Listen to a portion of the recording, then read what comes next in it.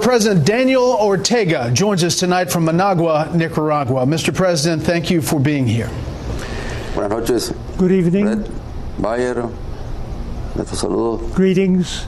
Mr. President, there are multiple human rights organizations tonight saying that some 350 people have been killed just over the past 80 days. Why are paramilitary forces involved in armed actions against those who are protesting your government? Ya tenemos como una semana. It's been a week now that turmoil has stopped. Lo que hay es una normalización del Matters are becoming more normal y luego algunas actividades in the country, de manifestaciones, and there have been some demonstrations, tanto en contra both como a against favor and in favor del gobierno. of the government. It all started una ley que tiene que ver con reformas as a la seguridad a social, result of a law on changing Social Security, changes that were indispensable to introduce in our country. And the response fue totalmente violenta. was totally violent. Primero unas pequeñas manifestaciones. First, it started with some demonstrations at night, but then there were armed attacks on the part of paramilitary groups that started these attacks against organizations of the state, against the police, and against families that are loyal Sandinista families.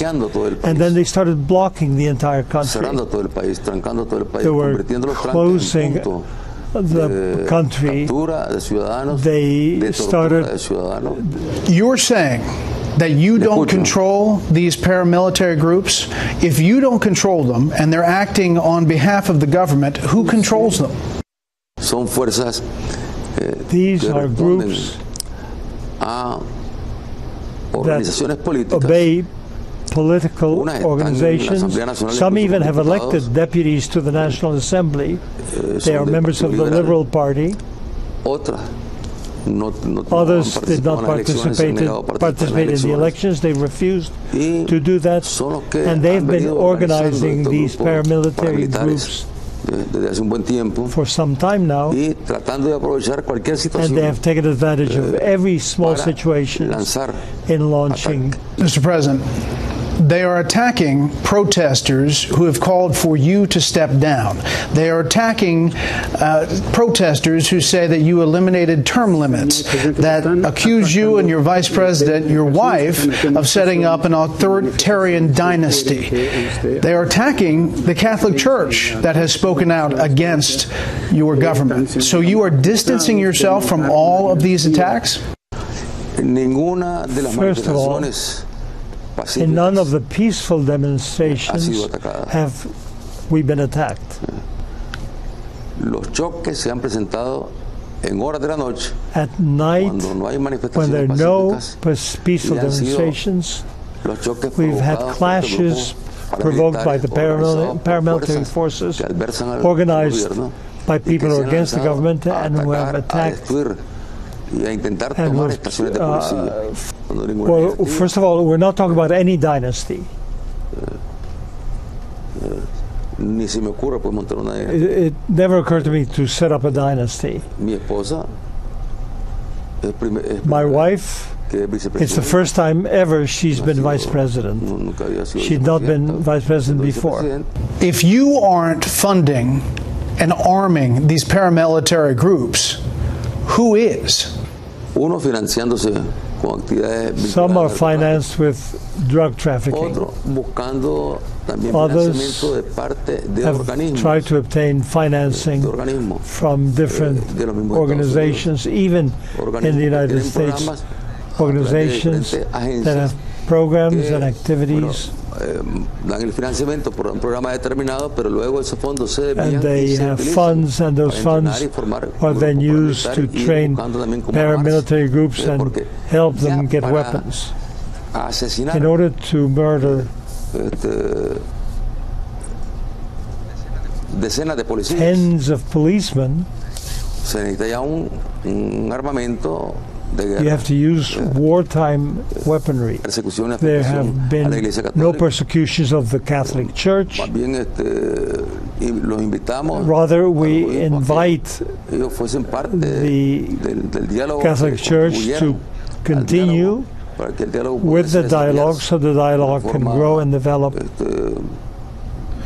in an open manner. Mr. President, as you said, the Catholic Church was mediating discussions for some time, but now they believe, the Catholic Church believes, they're under attack by pro-government forces. We've seen the images, we've seen the video.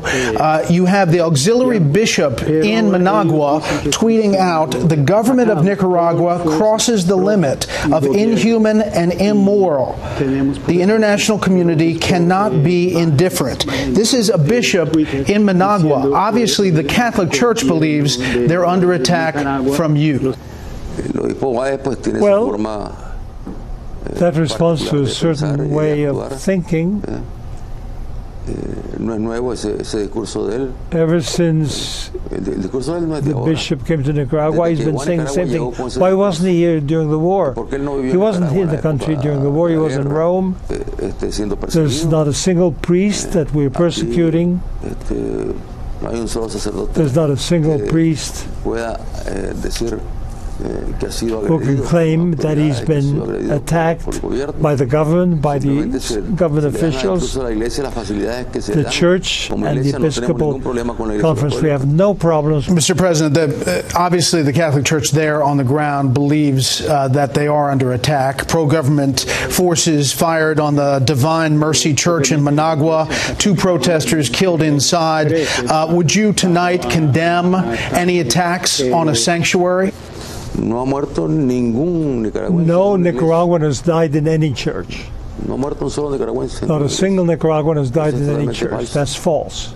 Mr. President, to listen to the people talking that get their images out, talking about what they see are attacks, and to hear their cries, take a listen to an aunt and a mother who lost students. Por favor. Please, the people, United Nations, come together to save us from this disgrace that we are living through. This is not just for the government and police to be able to do this to us. God help us during these times when Monimbo is devastated and the youth are fleeing their homes. We bury some of them. We don't know where they are taking the others. How do you respond to them? Well, the saddest thing, of course, is the loss of life. This terrorist attack, because it's really terrorism what's happening here. And in addition to seeing that mother crying because of the death of her son, there are other mothers who were shown where the bodies are burning. They tortured young people and they burn them. This situation is made public to scare people, to sow fear and terror among our people. Mr. President, this week the U.S. Congress is going to pass, we're told, a resolution condemning the violent actions of the Nicaraguan government against its citizens. Among other things, it will say the recent protests led by students have been met with violent and brutal response. The murders and the violence have continued, torture, disappearances. The government has also shut down media outlets, denied basic medical care to protesters, and attempted to poison their food and water, and sanctioned the murder of political opponents. That will pass the U.S. Congress this week. What message do you have to the U.S. that this is going to come to an end?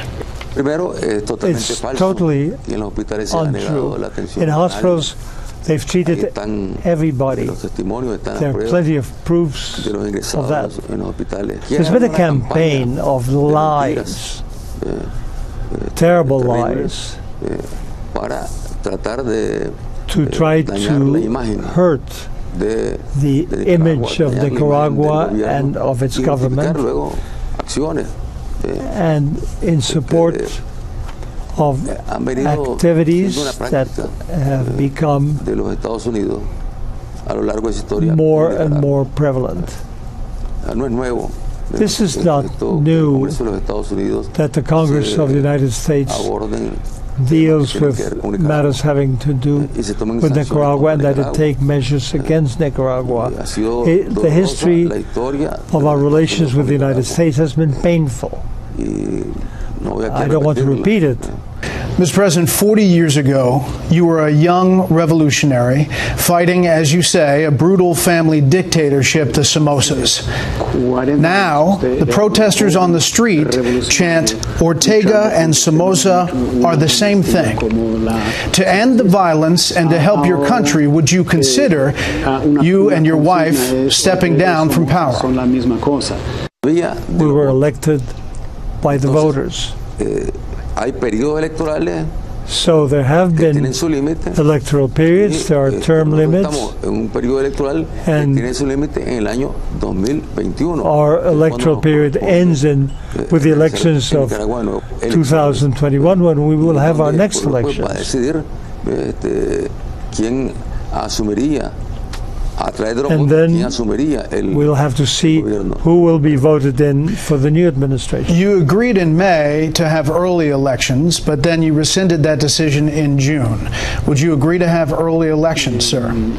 This business of moving up the elections is something I've heard about, I've heard people talk about, but I haven't indicated that the elections need to be moved up. To move up the elections would create instability, insecurity, and make things worse. Why did you agree to this interview? What message do you have to the American people and maybe to President Trump? We are a small country with a fragile economy, but we deserve respect. We deserve respect as any state of the United States deserves respect, no matter how small that state of the Union is. They deserve respect, and we equally deserve respect. We are a country in this hemisphere, in this part of the world, and we have strong links of all types with the American people.